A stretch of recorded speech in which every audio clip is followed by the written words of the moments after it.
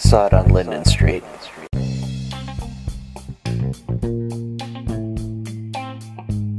Hello, and welcome to I Saw It on Linden Street, the show dedicated to the joy of finding and appreciation in cult films, exploitation oddities, beloved classics, and all points in between. I'm your host, Chris Roberts, inviting you to join us here at the Linden Street Cinema Experience Theater as we once again dig up a fun cinematic relic from the past. If you're new to the show, thank you so much for joining us.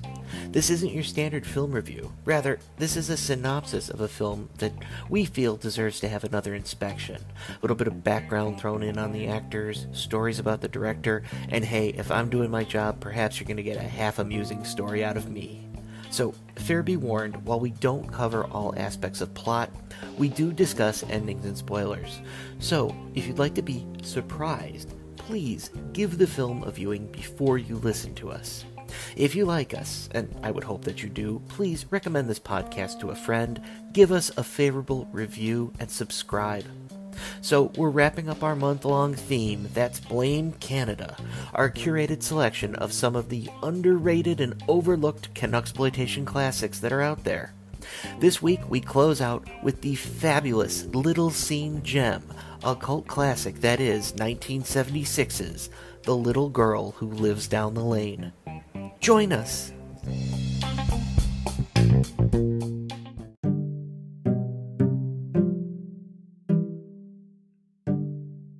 So I gotta cop to this. Full disclosure. I'm not a huge Jodie Foster fan. Now, don't get me wrong. She stars in films that I like and that I own. And I'm not saying she's a bad actress or unenjoyable. But honestly, if I had to make, a pick, the part of her career that I'm a fan of is almost completely the work she did as a child actress. And I think it's a better use of one's time to go back and look at her older films. And look, I'm not going to argue with anybody. Silence of the Lambs is a fantastic film, and she is great in it. But my case in point, at least for Foster, is she did a host of work as a child actress, and a lot of it is really good. She's in the Kansas City Bomber in 1972 with Raquel Welch. She's in the kids musical Tom Sawyer in 73. She's in Alice Doesn't Live Here Anymore in 74. Taxi Driver, Bugsy Malone, and this film, all in 76. She then follows it up with Freaky Friday. She's in Carney in 1979, and then she's in Foxes in 1980. With the exception, again, of Silence of the Lambs and hell, because I'm nostalgic, I'll throw Maverick in there, I'm kind of good stopping with her career in, the mid-90s and just leaving her filmography where it is. Now, all that said, and I can feel through the ether my sister-in-law's jaw dropping, I will, without any hesitation, say I will go to the mattress any time to defend the insanely wonderful film she directed. 1995's Home for the Holidays is a goddamn masterpiece. It's a future episode on this podcast for sure, and a film that is worth everybody seeing. Go see it. It's a great movie. All that said, though, this week's offering is a fantastic film of hers that a number of people out there have missed. I caught this one, like so many others I've caught, in college when I was looking for something new that was old to catch. Weird box art? It's got Jodie Foster. Martin Sheen's in this? What the hell? Let's try this. And thus, I found a thriller with a wicked little twist.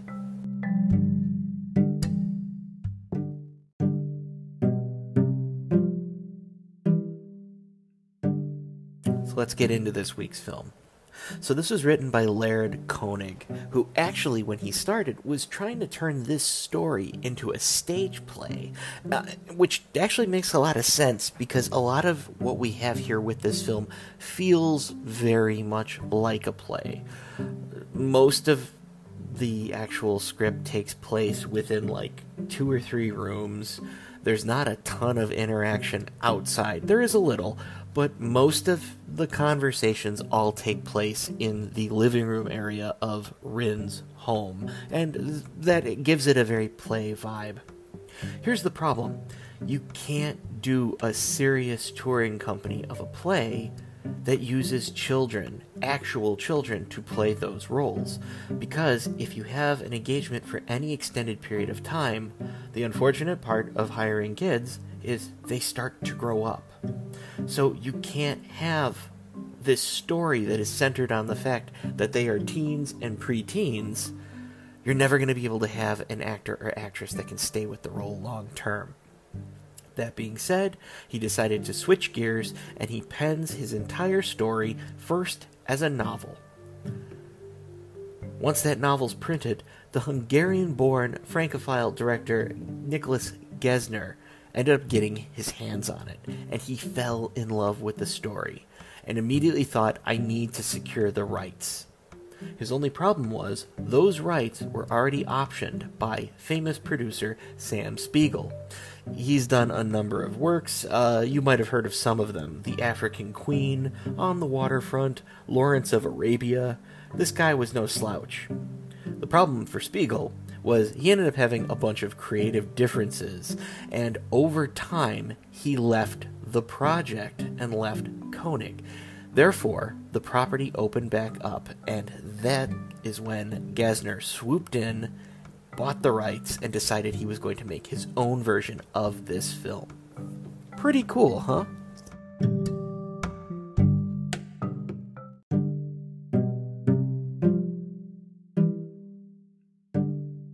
Director Gesner ended up seeing Jodie Foster when she was filming a minor part for Martin Scorsese's Alice Doesn't Live Here Anymore. And based on just that performance, he thought she would be perfect for the role of the savvy and independent Rin. Foster's mother actually encouraged her to take the role, and because of that, we get a very interesting performance out of her. Now, for the role of the villain, Gesner reached out to an actor that he most admired, one Martin Sheen. In a 2015 interview, Sheen himself shared that he was initially convinced to take the role by director Gesner, which is actually quite interesting. Sheen himself loved the novel, and when he read the screenplay, he thought this was going to be amazing. What he floored the director with, however, was his initial request to play the romantic foil, the role of the magician friend who would become the love interest for the teenaged little girl. Look, I'm not saying Sheen is a bad actor, because he isn't. He's amazing. But for the time this film was in pre-production, Sheen himself was 36 years old. He had a daughter who was almost Foster's age, 13. In what universe did he think he was going to be able to pull off playing a teen love interest? Thankfully, Gesner ended up steering him in the direction of playing the role of Frank Hallett, the menacing child molester who keeps trying to intrude upon Rin's independence and victimize her.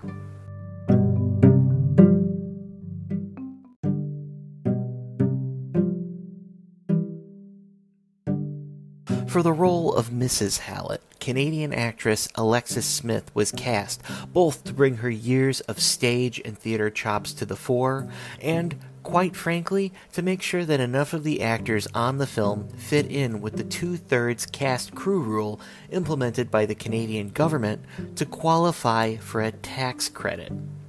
Still, she's a solid actress, and her subtle touches and her resolve equally make her pushy habits a direct threat to Foster's Rin. The great comedian and songwriter Mort Schulman was cast as Officer Migloridi. You may know him. Well, let me rephrase. You may not know him, but you've certainly heard his work. With co-writing credits on songs like Teenager in Love, This Magic Moment, Save the Last Dance for Me, and Viva Las Vegas, Schulman has had a long influence on entertainment. He's wonderful here as the kindly police officer who is genuinely worried about Rin and is uncle to the awkward Mario. Incidentally, he ended up serving as the musical supervisor for this picture. Last but not least, since we just mentioned him, we have Chicago's own a young Scott Jacoby in the role of the budding magician and love interest for Rin, Mario. It's a solid role for Jacoby, but by no means is his first. He had 5 films under his belt and had previously worked with Sean Connery in the Anderson tapes back in '71. He was with Robert Klein in '72 with the film Rivals. Perhaps, if you're familiar with his work, he is the titular boogeyman character in the made-for-TV film Bad Ronald that came out in 1974. Great movie, Dabney Coleman, Kim Hunter. Go see it. People like my wife would recognize him more from the sitcom The Golden Girls, where he had a reoccurring role playing B. Arthur's character Dorothy Zbornak's adult son, Michael, on several episodes. But either way, Scott Jacoby, good egg, excellent here.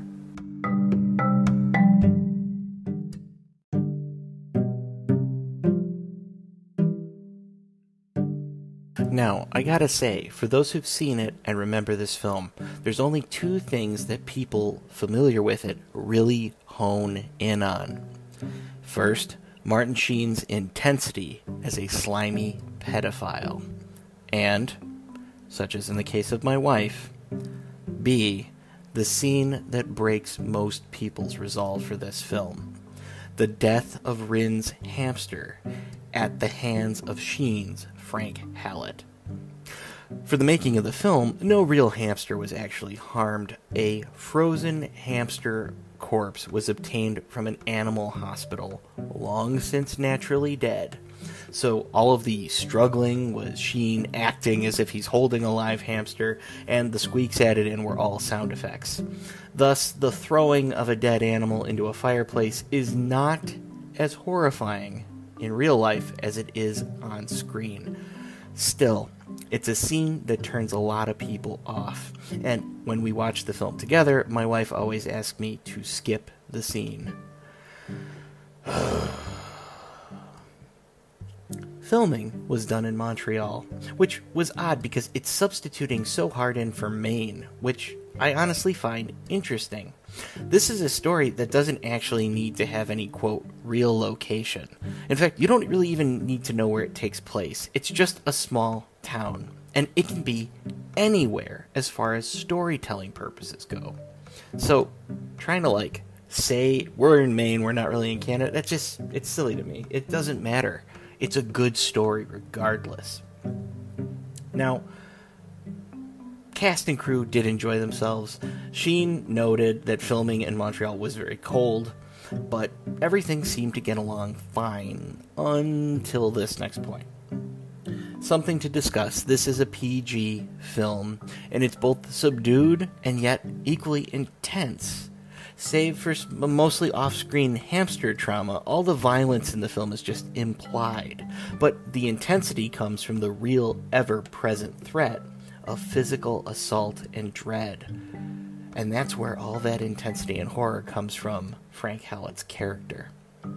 But this is pre-1984 PG, which falls into the category of fair game when it comes to the outright bizarre inclusion of either violence or nudity. And in this case, it's going to be nudity. You see, for some inexplicable reason, one of the producers felt that this film needed to have a love scene between the 2 teens, at least with implied nudity.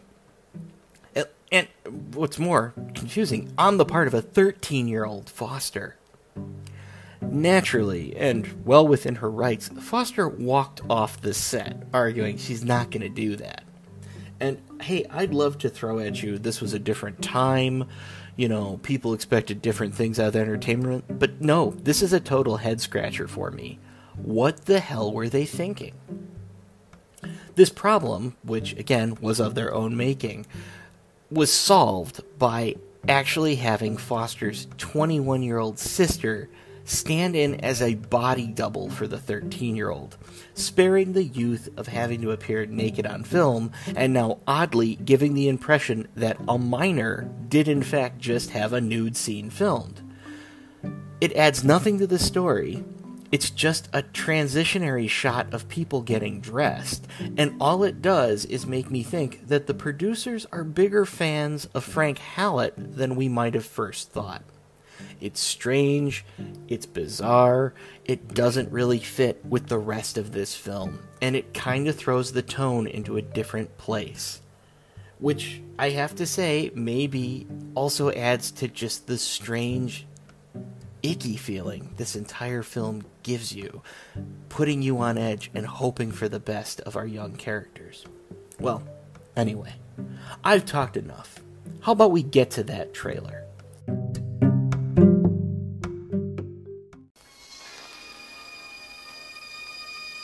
They called her the little girl who lives down the lane.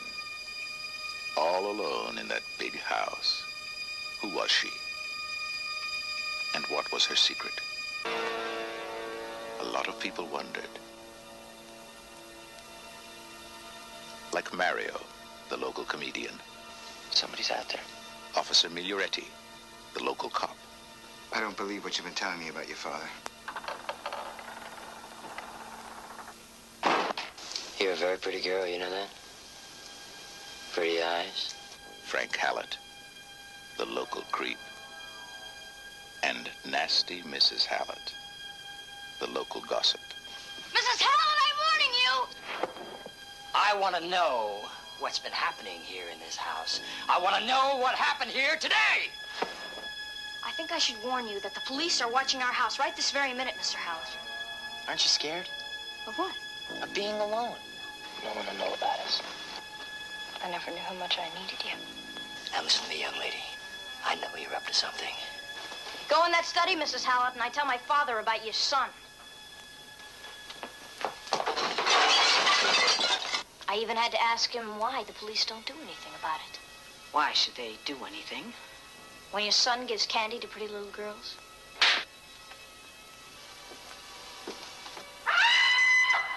Academy Award nominee Jodie Foster, Martin Sheen, Alexis Smith. Get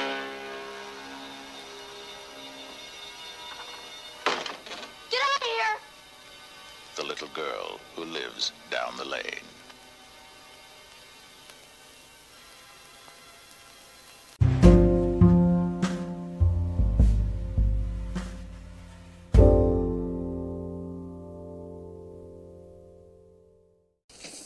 Trick or treat!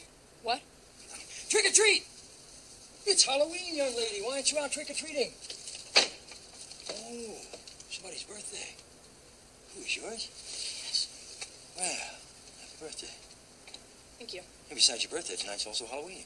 Should I tell my father what you want? My name's Frank Hallett. Your father knows me. My two kids will be along any minute. They're trick or treating. I'm just going along to make sure there aren't any real goblins hanging around, like dirty old men who try to give pretty little girls some candy. Tell your father you've got company. You better shut the door. You let all the heat out of the house. I've seen you around, but we've never met, have we? Yeah, you just came over from England, right? Right. And they don't celebrate Halloween in England? No. Oh, it's a big day here when all the kids get dressed up in scary costumes and masks and go around all the houses. And when you answer the door, they shout trick or treat, and you're supposed to act scared. And if you don't give them a treat, well, they pull some dirty trick on you. You mean to tell me no trick or treaters have been by here tonight? Well, there will be. My two kids will be along here any minute. One's a green skeleton, the other's a Frankenstein monster. What's considered a treat? Oh, candy, popcorn, gum, anything like that. Would they like a piece of cake? But that's your birthday cake. You shouldn't cut it just for them. Bravo. Where's your mother? My mother's dead. Your father's here. He smokes French cigarettes, right? Am I right about the French cigarettes? Yeah. Where is he, upstairs? Your father's upstairs? Oh, he's in a study working. Oh, yes. He's a poet. My mother says he's a poet. And whatever my mother says automatically ought to be true. Wouldn't dare not be. My mother's a real estate lady that leased this place to you and your father. Oh, that's great. Kids are going to love this.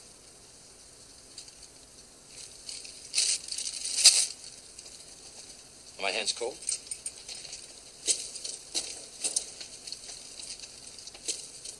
You 13? I counted 13 candles. That's all I had. You 14? I'll bet you write poetry, too. I'd like to read your poems sometime. Just you and your father live here? Just you two? Yeah. And I'll bet this is his favorite chair, isn't it? Yeah. What have you got there? What is that, a hamster? Oh, let me see. Oh, I just want to see. What's his name? Come on, he's got to have a name. Tell me his name. Gordon. Gordon? He's cute. Shouldn't you tell your father I'm here? No, not when he's working. You're a very pretty girl, you know that? Pretty eyes. Pretty hair. Pretty girl like you, and your birthday and all. No boyfriend? Come on, I'll bet you got a boyfriend. I'll bet you got lots of boyfriends. Pretty girl like you. Oh, it's okay. It's all right. Relax. I get to spank you on your birthday. That's the custom. Yes, you get one spank for every year and one to grow on. See, you got off easy. Oh, don't get mad. It's just a game. It's just a silly birthday game, that's all. You don't think I was trying to be fresh, do you? Oh, don't be silly. Yeah, I've got 2 kids of my own, you know. I'll be along here any minute. Ah, here they come now, you. Well, I'm off. Thank you for the treats. No trick on you tonight, right? Hello, boys. Tell your father I'm sorry I missed him. Good night. Hey, I've got some treats for you. Here we go. Come on, boys, let's go. Happy birthday! Come on, boys, let's go. Young Rin Jacobs, as played by Foster, is celebrating her 13th birthday alone in her and her father's home. The Jacobs have just moved recently back from England, and they have leased the house for several years.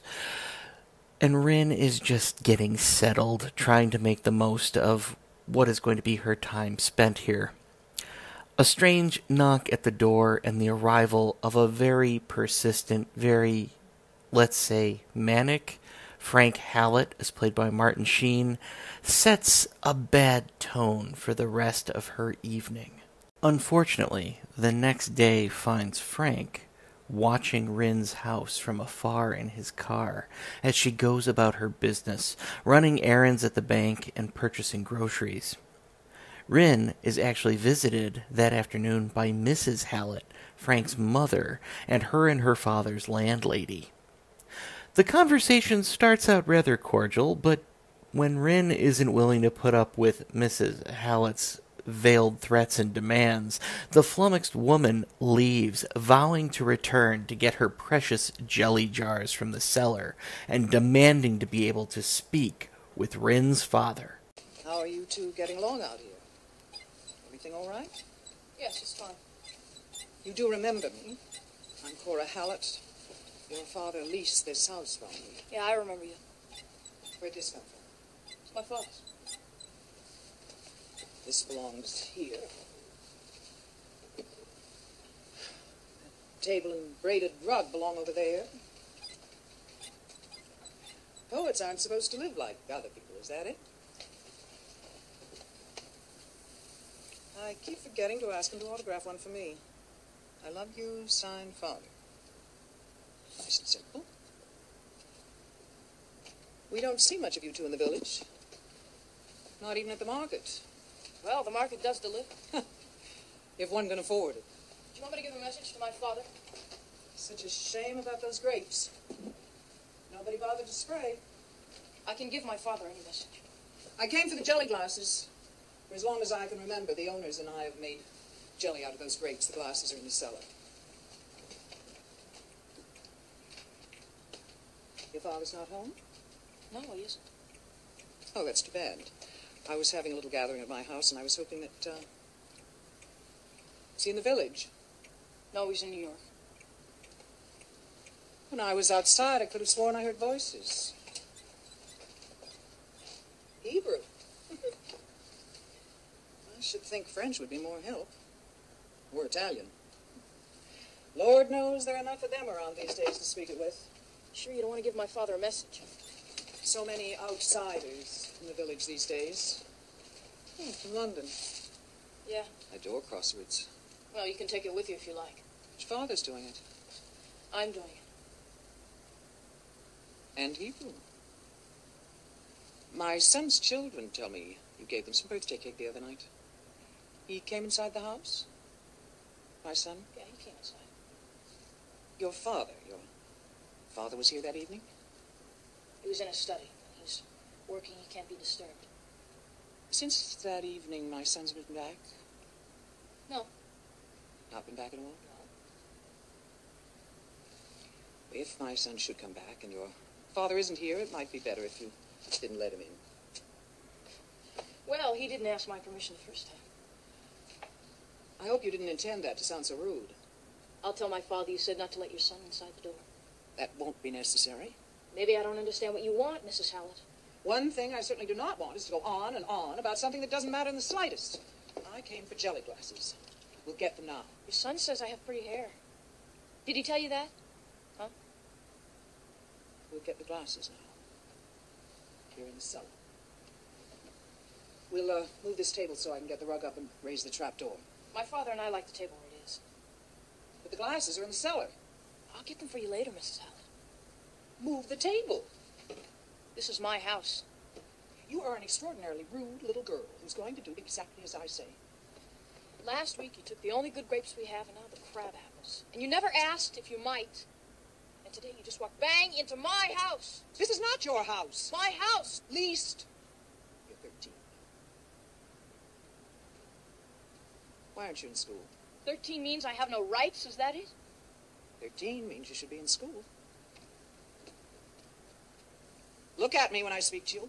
I study at home. So it happens I'm a member of the school board. When we meet on Monday, they'll be very interested in your case. Now, where's your father? I told you he's in New York. Exactly where in New York? He's having lunch with his publisher. I want the publisher's telephone number. I don't have it. The publisher's name?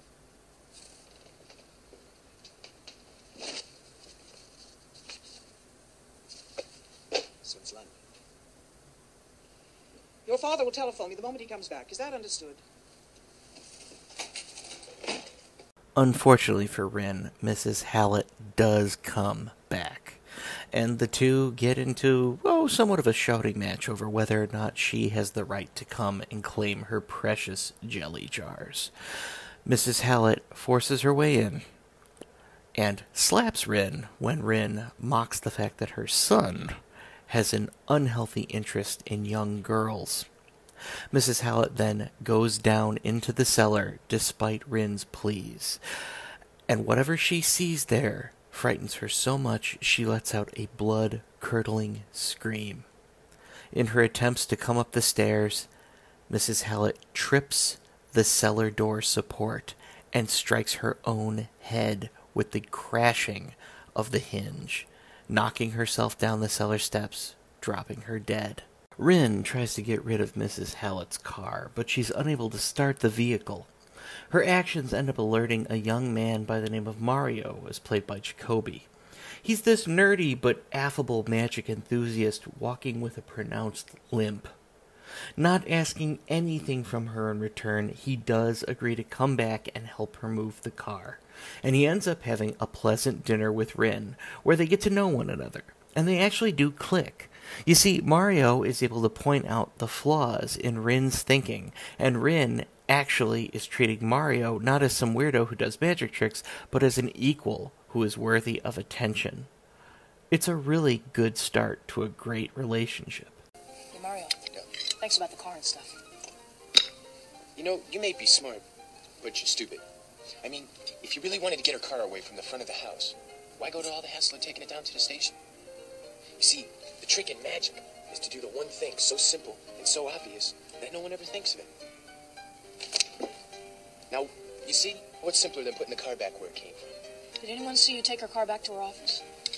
Jesus, you think I want to get busted for ripping off old lady Hallett's most prized possession? You know, you don't even trust me enough to tell me why I did it. You did it to help me? Did you lock her car doors? You should have put them through her office mailbox. No, I shouldn't. Let me tell you. I'm sitting there in her Bentley in the dark, right? In front of her goddamn office, trying not to let anybody see me and ask me what I'm doing. I gotta be careful, right? Now, I may not know why Mrs. Hallett didn't drive her own car back, but one thing I do know. Why would Mrs. Hallett put her own keys through her own goddamn office mailbox? She wouldn't. She'd keep her keys. They'd be wherever she is. I feel like some wine. Hey, now, this is pretty fancy. Doesn't even unscrew. It's got a cork and everything. Now, this is class. You still didn't tell me why. How come she didn't drive her own car back? So what do you care? Hey, I risked my goddamn ass for you. You didn't have to. You better tell me what the hell's going on, because if I had left that car down at the station like you told me to, everybody in the village would have recognized it. You don't trust anybody, do you? You want another lamb chop? Should we save it for your father? He's staying overnight in New York. Yeah, he never said that. Have you ever stayed alone before? Sure, hundreds of times. Like all those times you smoked hash? Aren't you scared? Of what? Of being alone. You know, last week on TV, I saw this old woman who was strangled with a body stocking. I mean, it can happen. You know you got an outside light.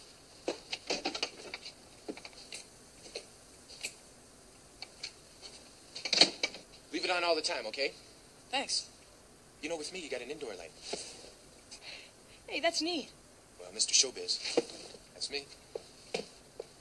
Mario's uncle, Officer Miglioriti, as played by Schumann, stops by to check up on Rin and mentions to the two of them that he would really like to speak with Rin's father. You see, Mr. Hallett has put out a missing persons report about his mother, and she had previously mentioned that she would be planning on stopping by Rin's place that afternoon, and she's subsequently gone missing. Mario ends up helping Rin cover, claiming that Mr. Jacobs is upstairs sleeping, and he throws his uncle off the scent. Before the two of them can breathe a sigh of relief, however, Frank Hallett shows up in person and begins to violently throw his weight around, demanding to know where his mother is, trying to scare the youths into giving him what he wants, killing Rin's beloved hamster in the process. After ignoring, shoving around, and writing Mario off as an infirmed teen, Frank is quickly chased out of the house by the youth, who reveals that the cane he carries also houses a sword blade. Now, knowing she can fully trust him, Rin ends up opening up to Mario about her entire situation. Rin ends up sharing her plight. Her father was terminally ill and killed himself in the ocean. He left Rin instructions on how to take care of herself and on what she should do if other adults start coming around. Adults like her mother, who was wanting her father's money and came calling.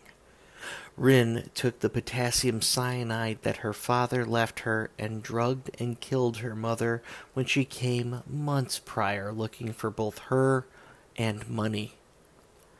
It was her corpse that was embalmed in the cellar, her corpse that Mrs. Hallett uncovered when she went for her jelly jars, and thus scared her into her own self-inflicted death. Understanding and sympathetic to her cause, Mario ends up helping Rin bury both her mother and Mrs. Hallett's body in the garden, digging their graves during a thunderous downpour.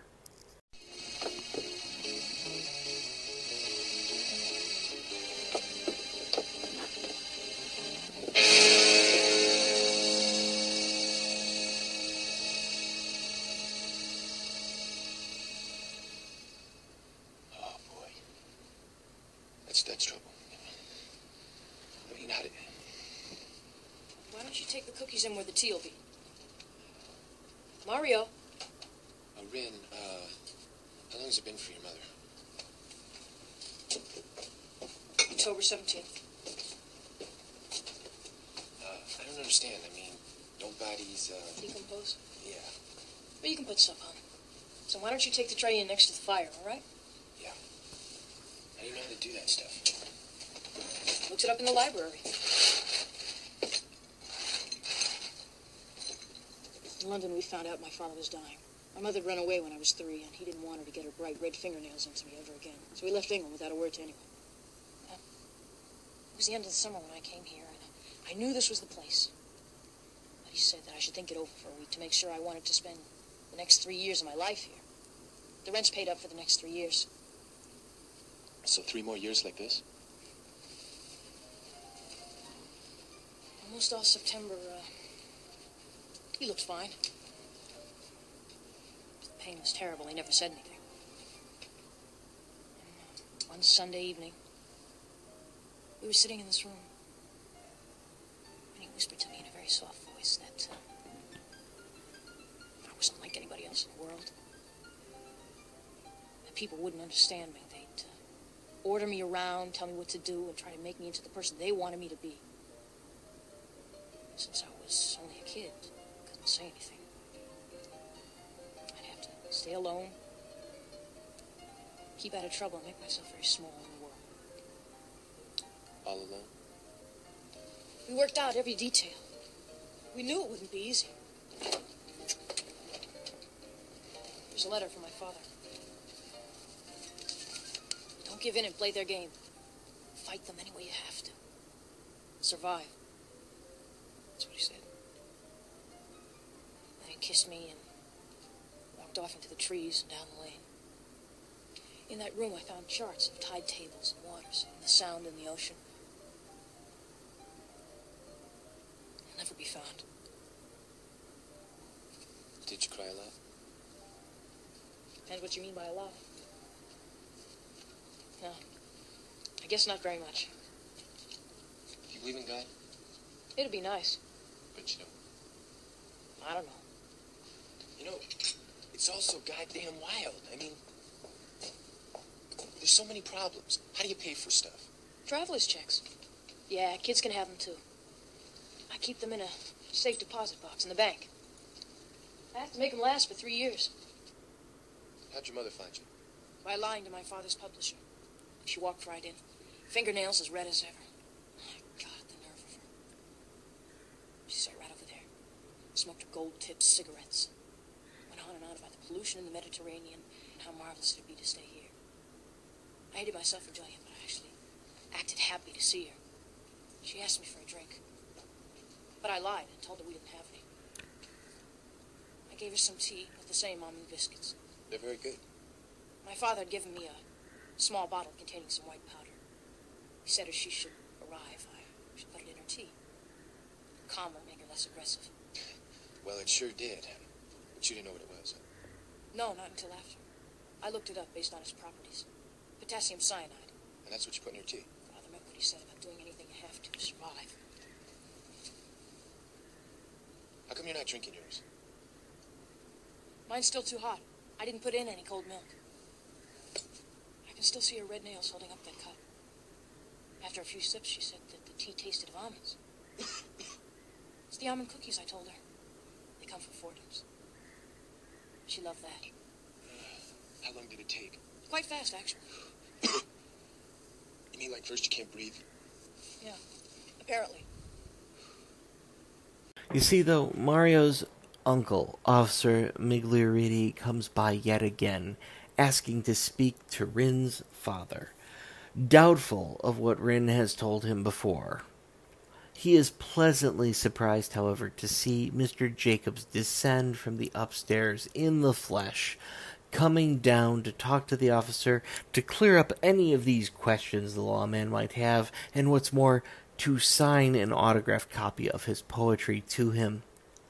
After he takes his leave, it is revealed that it was just Mario the entire time, wearing elaborate makeup and prosthetics from his magician's kit, saving Rin yet again and keeping her secret safe. The two end up sharing the night together, but in the following days it is revealed that Mario has taken ill from all of the time he spent in the steady rain helping Rin cover her tracks. It appears Mario has been hospitalized with pneumonia, and Rin is yet again left all alone in the house. Alone. That is, until she hears noises coming from downstairs, and she is horrified to see mud tracks on her floor and see a dark figure rising out of the cellar. And it turns out to be none other than her arch nemesis at this point, Mr. Frank Howlett. You There's no reason you shouldn't go right on living the way you have been. Only now, of course, we'll be friends, you and I. Just us two, huh?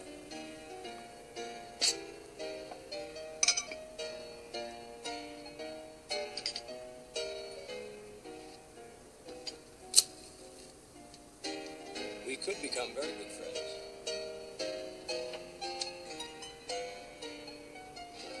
I like the way you handled yourself on the phone.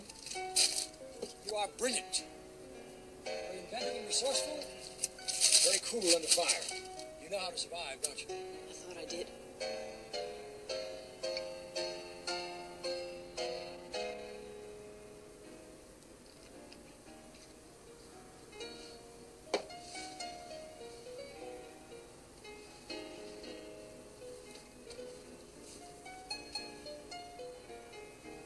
What about Mario? He's in the hospital. He knows everything. He'll die. The doctor says no. It really doesn't matter. Listen, come. Mr. Howard, Yes, ma'am.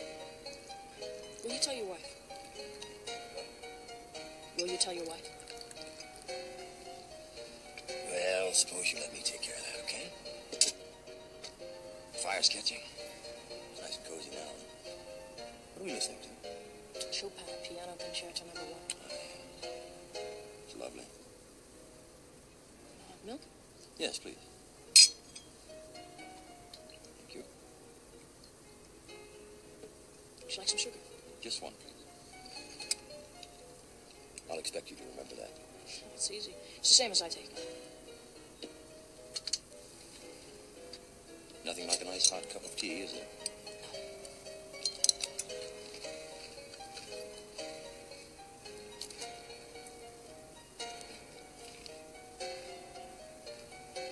Something wrong, my dear? No. Why aren't you drinking your tea? If I'm waiting for you, you're the guest. You put more milk in yours. Did I? Mm-hmm. Actually, that's the way I prefer mine. I prefer yours. Look at me when I talk to you. I want yours.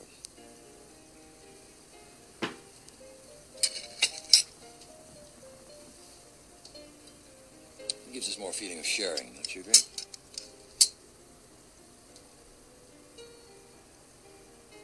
Ladies first.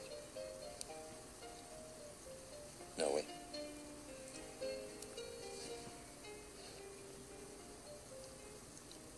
You good? Mm-hmm.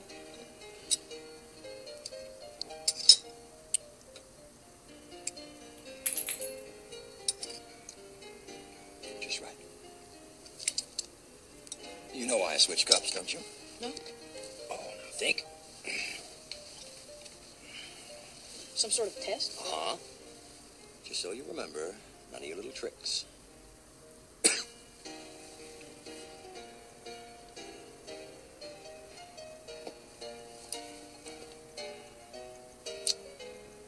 Tea tastes like almonds.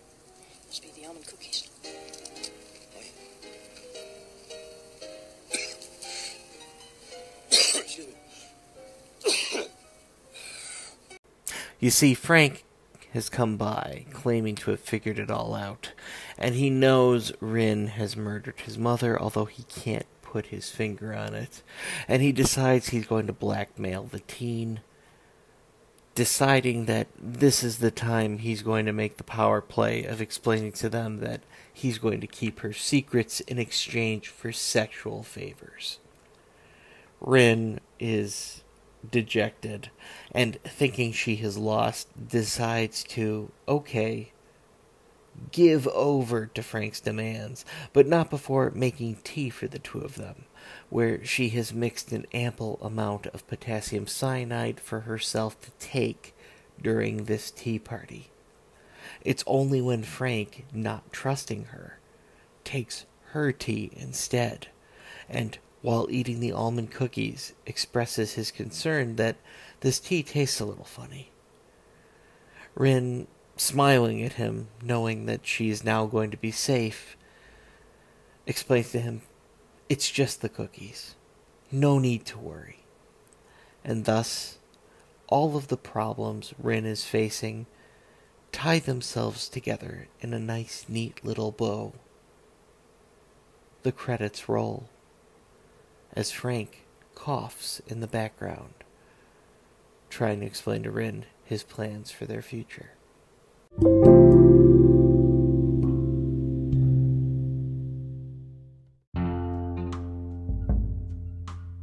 For starters, where do we even begin?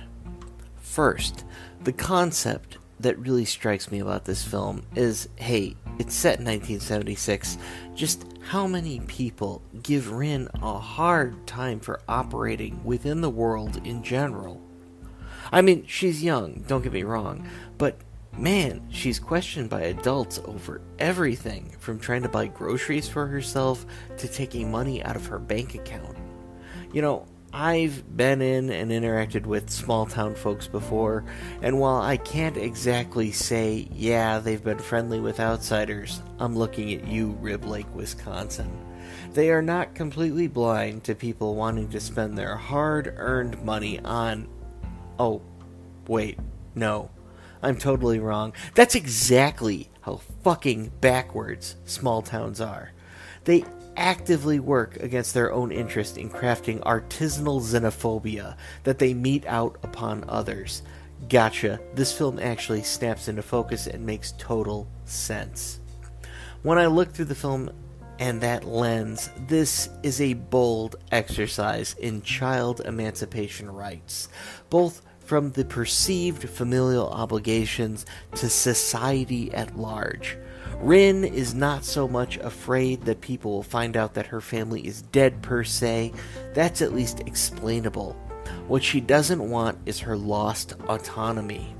She is looking to buy some time, just to navigate the next 5 years until it is ultimately recognized that she is a legal adult and she can fully come out of hiding. For me, the film gets it right. Noticeably, even the characters that are sympathetic to her, such as Officer Migliatori, they don't really listen to her and what she is saying, thus writing her off as just a kid, which is indeed a powerful message and perhaps one that society should value. You know, just taking into account young people's input a little bit more.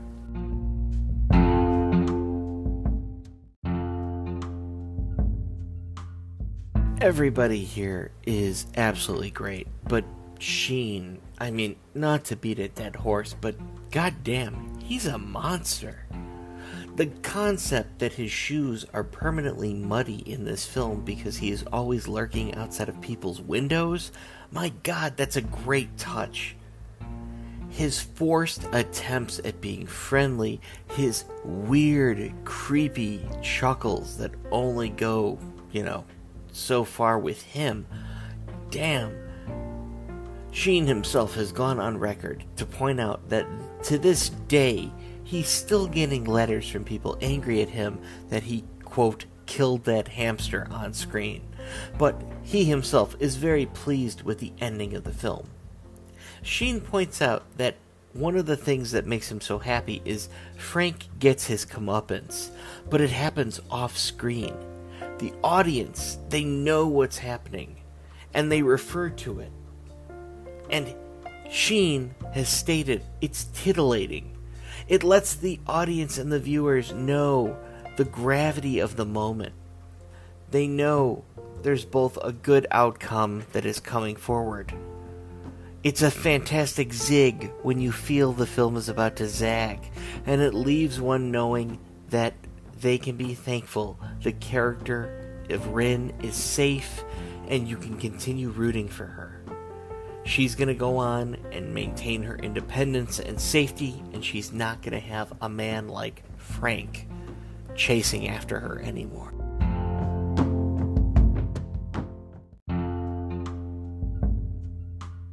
Not to be outdone, I have to give props where props are due. Alexis Smith, Mrs. Hallett, in her subtle way with her attempts to bully and browbeat Rin, are fantastic. It starts slow, her pushing those boundaries, moving around and manipulating the furniture, what she feels she can do as the landlady, demanding to get access to the cellar where she has stored personal items even though she, quote, shouldn't have.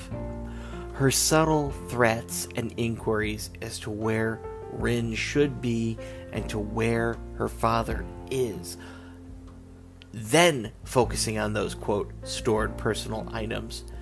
Those just, chef's kiss, make this all the better. As she walks through Rin's home, moving furniture and manipulating items as if they were hers, she is clearly laying claim to her territory. This is a power struggle. It's both subtle and out in the open, and it's oh so well done by Smith. You don't initially get to see the intensity ratcheting up until it's already hit a boiling point. And then, at that point, Rin doesn't yield her home to this demanding busybody. And then, after that, it's an all-out war for dominance, and the actress Smith nails it. Oh so well. I was just about to put a kettle on. Would you like some tea? Very interested in your case. You don't want to hear what they said? As for tea, Darjeeling or Earl Grey? I came here prepared to forget about yesterday, but I must say I don't care for your tone any better today. Well, then it's up to me to apologize. What I find particularly surprising is that most boys and girls who are educated in England are so well behaved. What did you decide for the tea? Not a glass of that thick, sweet wine you people use in your religious rituals. Or aren't you old enough to drink wine? You told my son 14, you told me 13 now. Which is it to be? 13. And brilliant. As so many of your people are. Mrs. Hallett, will you please accept my apology for what happened yesterday? I'm afraid it isn't that simple. You told my son your father wished to speak to me? I certainly wish to speak to him. Call him. Well, he's translating right now. I couldn't disturb him even for Officer Miglioriti. Officer Miglioriti works for people like me. In case you're wondering, I'm waiting right here until you do call your father. You never answered about the tea. For the life of me, I can't imagine what made any of us think you could be happy here. My father and I love this house. No, I think we'll make other plans. Our lease is for 3 years. Leases have been known to be broken. Unless, of course, your father and I could come to some understanding. And what would that be, Mrs. Hallett? There it is again, that continual mocking tone.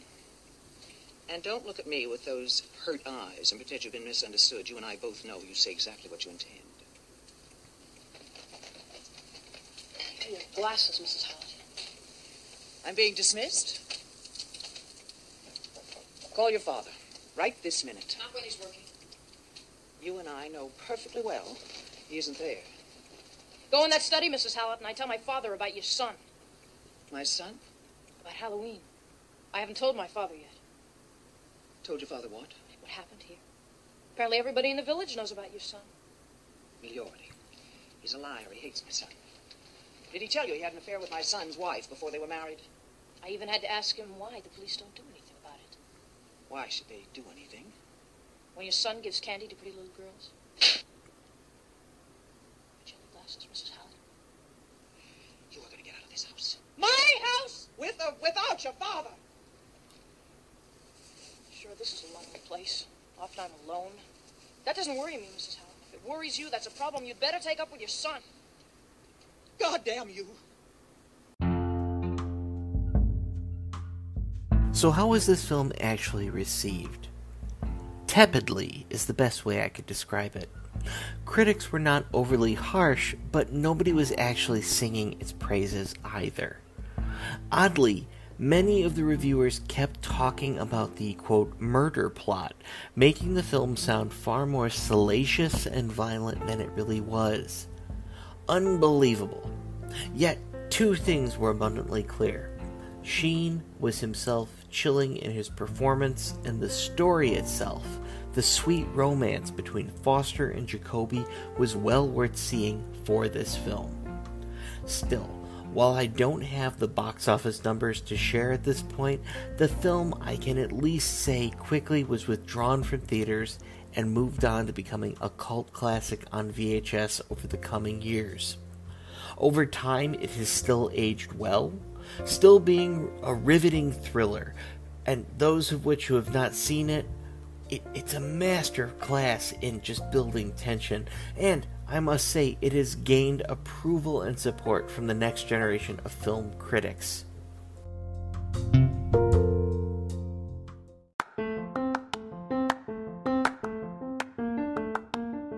The version of The Little Girl Who Lives Down the Lane that was screened here at the LSCE was the 2016 Kino Lorber Blu-ray release. This print looks excellent, and it comes fully loaded with interviews, first from Sheen, plus a conversation between Sheen and director Gresner, full audio commentary from Gresner himself, and an original film trailer with cool new artwork. This all could be yours for the low price of $19.99 on Amazon.com, and I would argue it is all well worth the price. Now remember folks, we don't get anything here at the LSCE for suggesting that you particularly buy a film from any one select distributor. We just think it's important that you continue to support physical media, and that to do so, these companies who own the rights to these great works will continue then to release the content that we all know and love. And hey, at the end of the day, isn't that all that really matters? Besides, this is a marvelously crafted film, and it should be seen by people. Good people, like yourselves. So, hey, what are you waiting for? Go out, get a copy today.